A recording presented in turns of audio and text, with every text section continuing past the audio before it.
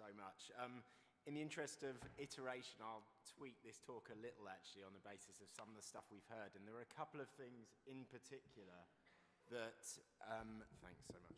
There are a couple of things in particular that kind of stood out to me this morning. The first was the description about the benefit of the city in terms of economies of scale, and we heard some great parts of that. There was culture, there was all of this good stuff.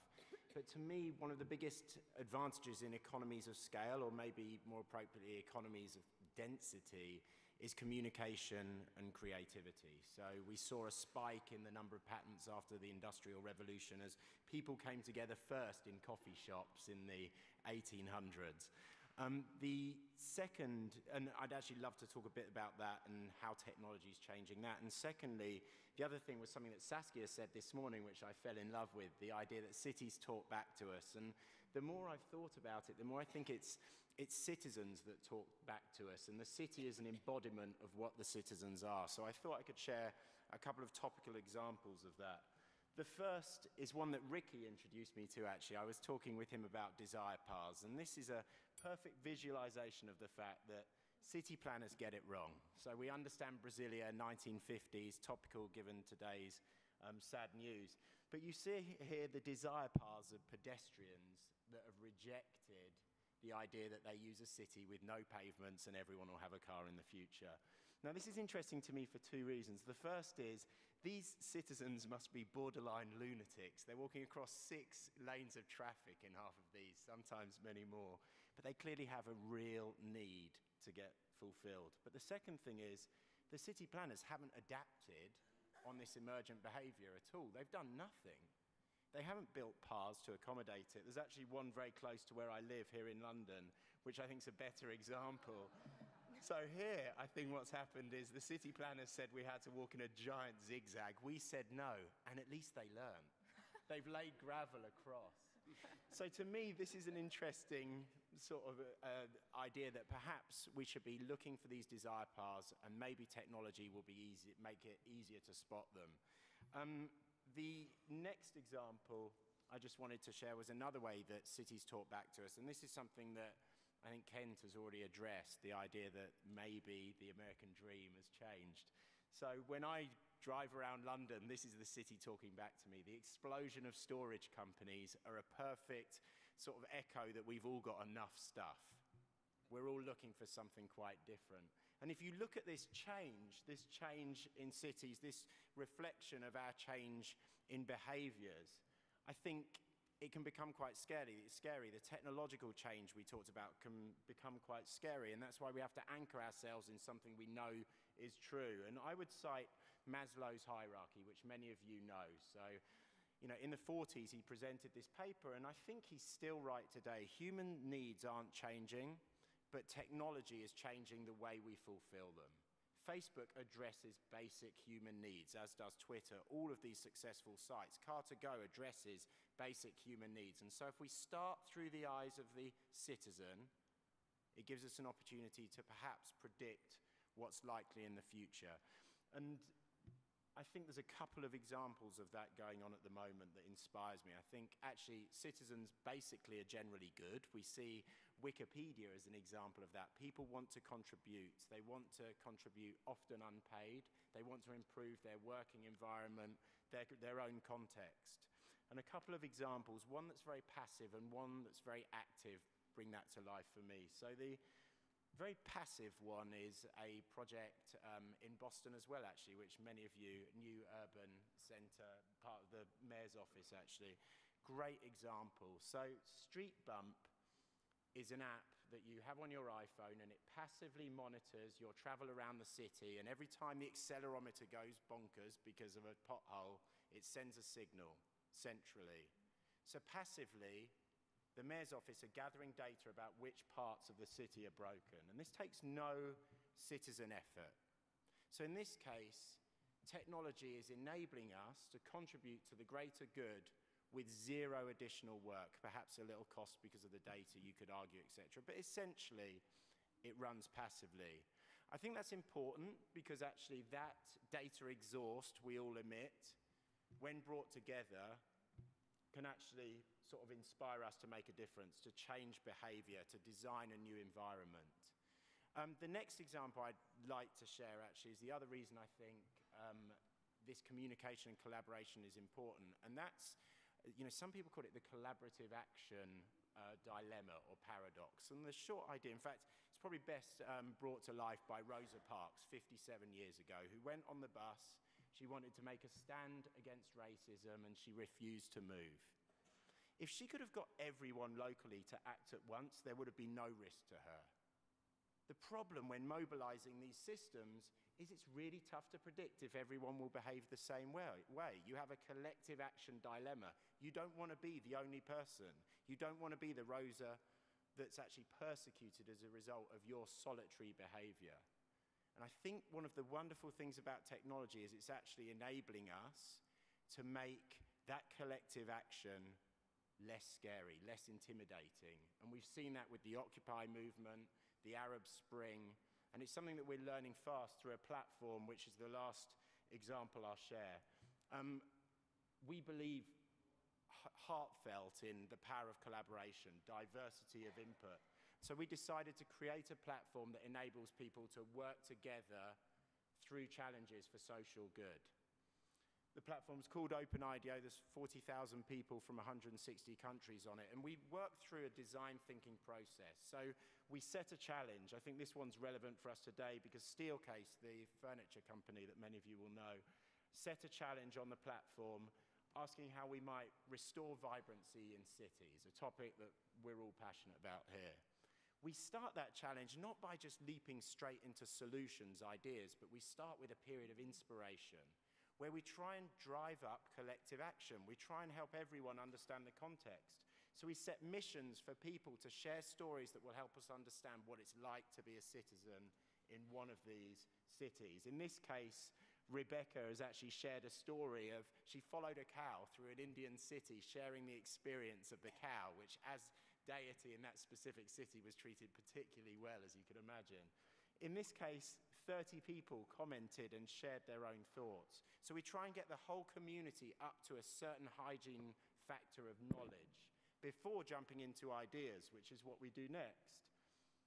And the community self-forms groups around this. So whereas previously we had to self-form groups in coffee shops, you can self-form groups online now.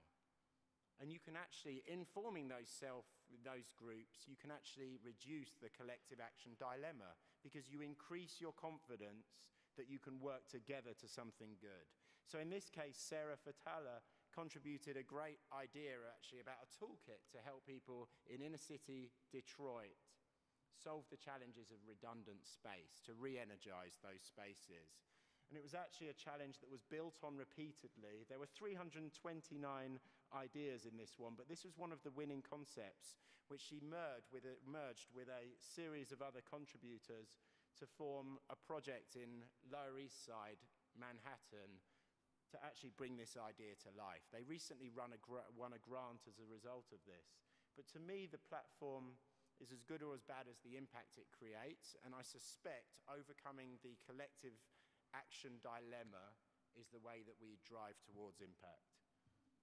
We actually have, I'll just share a final point, we have currently very relevant challenges up there, one sponsored by the Singaporean government, which I think speaks to exactly this stuff, restoring community in these local environments.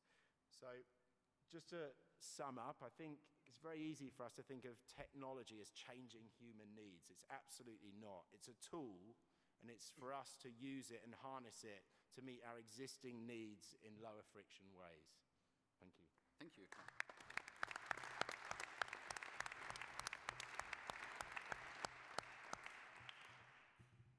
John, we have just seen an incredibly convincing presentation on how technology or a technological system can facilitate collaboration, something we all cherish. If you wear your most critical social science hat, is there anything wrong with it? Is there anything that should worry us? Besides that there are lots of logos of private companies. Well, yes, that. Also, of course, cooperation isn't necessarily productive of a fair society, let alone a just society.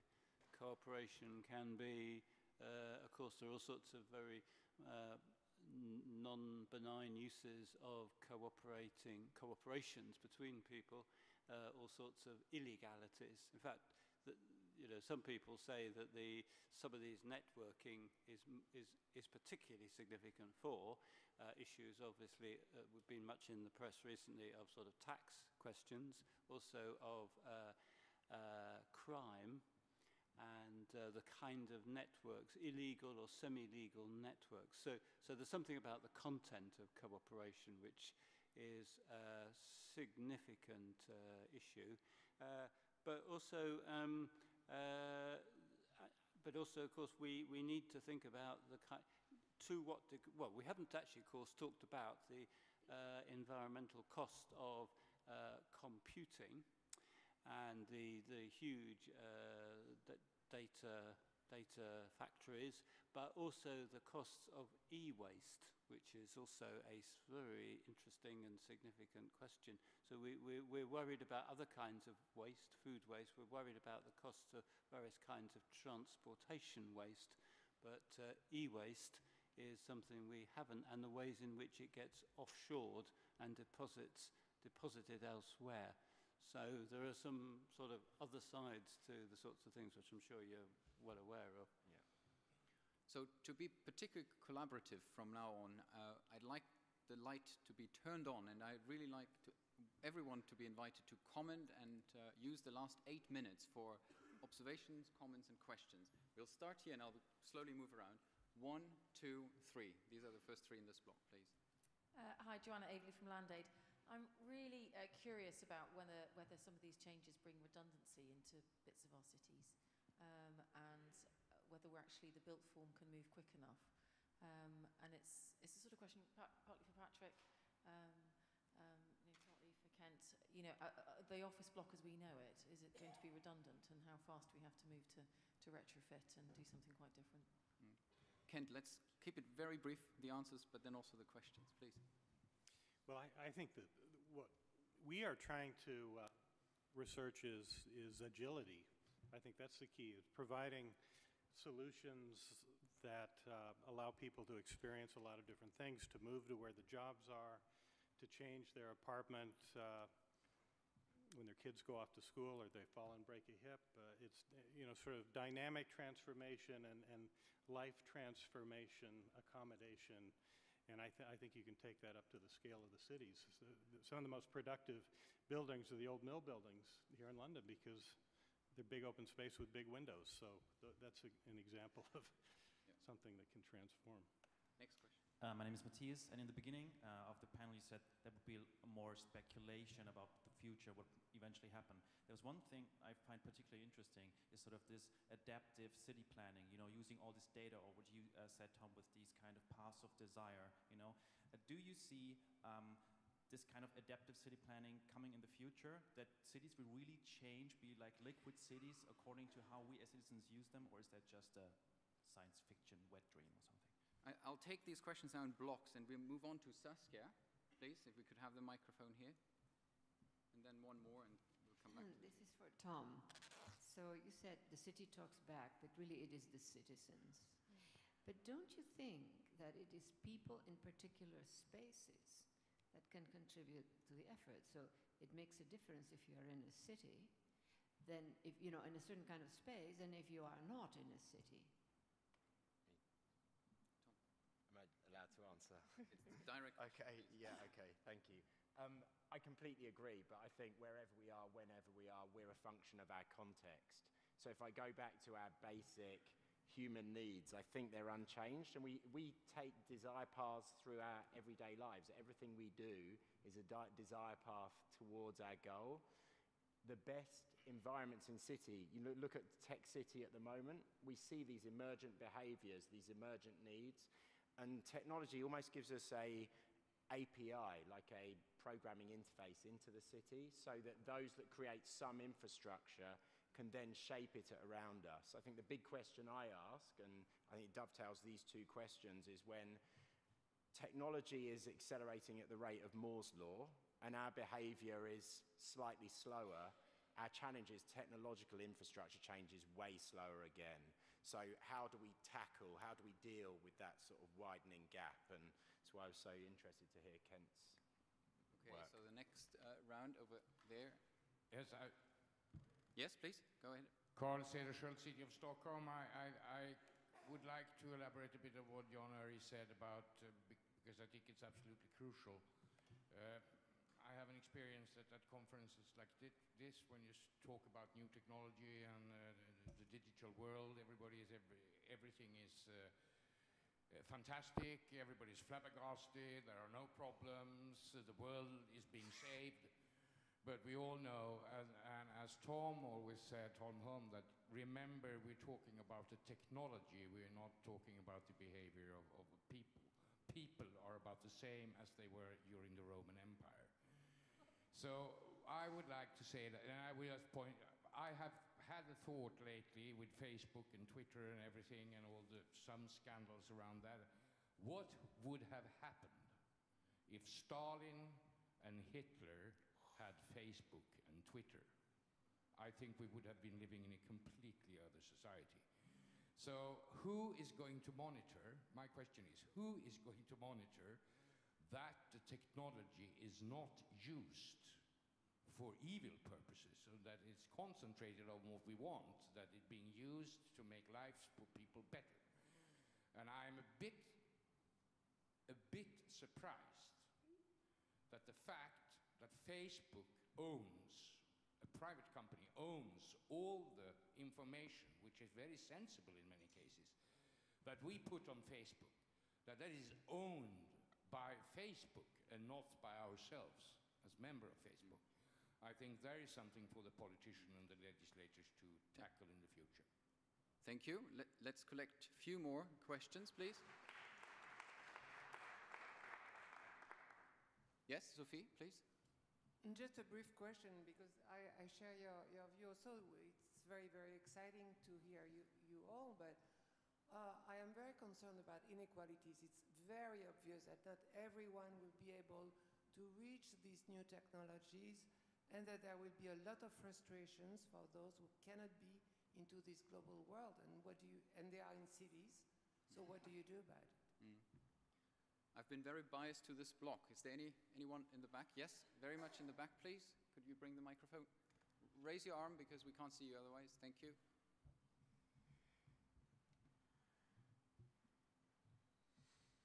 There's been so much enthusiasm for cities, but no addressing the sort of anti-urban attitudes of much of our populations.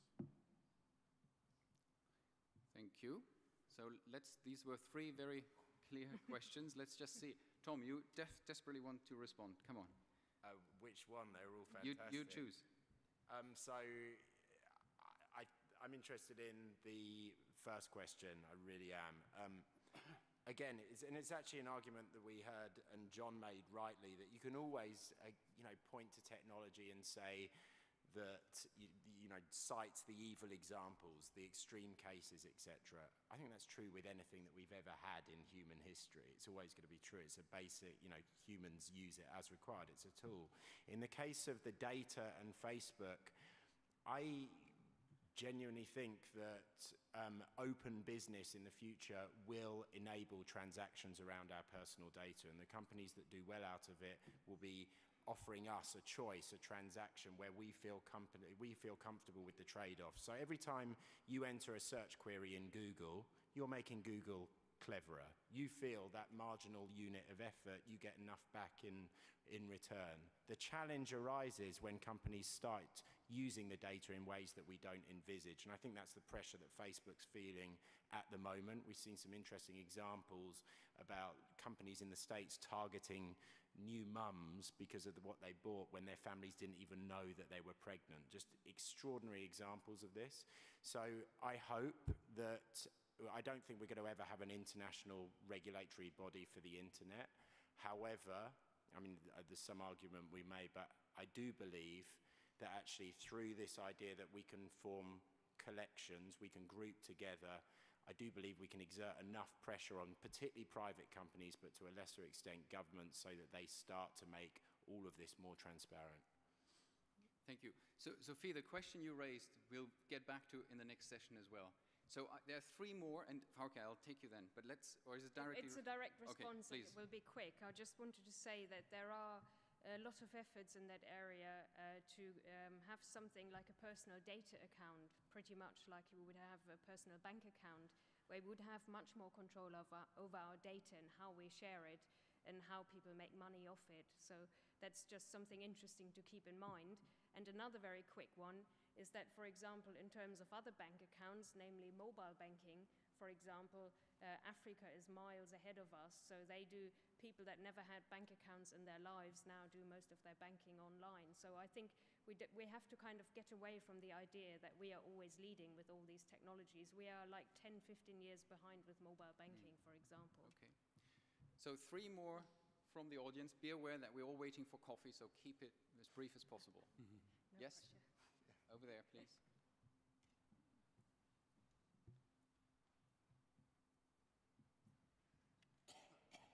Thank you, Rosemary Feen and Jones Angasal. All of these are great ideas, but the point is that in cities there's so much grounded capital, and the interface between good idea and action is money. So I just wonder whether anybody has an idea about how the funders in this environment where there's not much money around can be persuaded to take up some of these fantastic ideas that change this grounded capital idea of cities as they are. No one else over there? No? Then we have the last question, please. My question was just taken, but I'll in any case say to Tom, who I generally agree with, Hanif Karam, as a fellow technologist, agree with everything he says.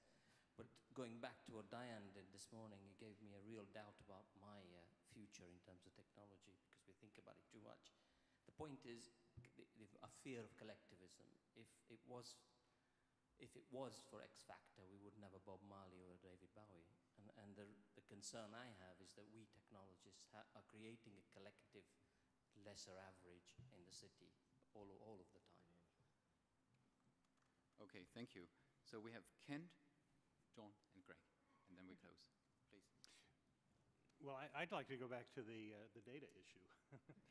Because there is even more than personal data accounts, which will happen. I think there's a movement towards a data bill of rights, and it equates data and money. And you have contract law. This is the proposal. There was a lot of talk about this at Davos last year.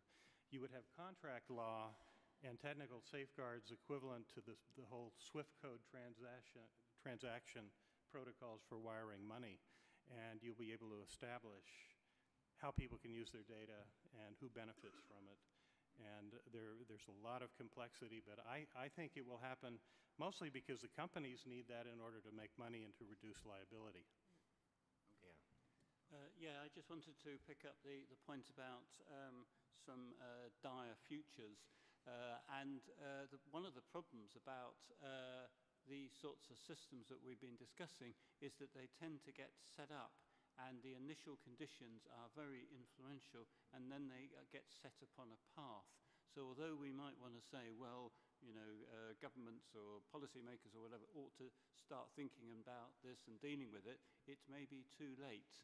And so the question of trajectory is very significant. It also means that we need to do a lot more futurology, and futures which are not extrapolations from present trends, but which kind of consider the kinds of various sorts of possible futures, and indeed to backcast from some of those futures and to imagine what could or couldn't bring each or some of those futures into being. Greg, final statement. Wrapping up two questions on this side about financing and about the liquid city, which was unjustly overlooked. I'm very skeptical, and I think there's a gap in when we think about the Internet of Things.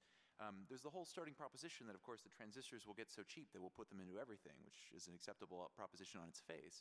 But when we look at that and we contrast it with automotive technology, there's been 100 years of developments in the internal combustion engine, but I don't think asphalt got quite the same investment. And asphalt, fortunately, is a very dumb surface. You can lay it down, you don't have to tear it out. And I'm very dubious that if we begin putting sensors into everything, we begin putting chips into everything, does that mean we put cities on the same upgrade path cycle? Does the entire urban fabric become e-waste, ultimately? And there's a number of thinking in this. I've spoken to smart city startups that literally see buildings as you would see a server rack at Google in the Googleplex, and when it dies, you rip out the building just like you rip out a dead server in a data center. So I question whether we really want to apply that thinking to it. And then just to touch briefly on the data question, I mean, right now we're operating many of these startups, including Sonar, the one I showed, of if the service is free, the product is you. Your data is the product being harvested and sold to people otherwise. The first step we need to think about is, are we willing to pay to protect our data?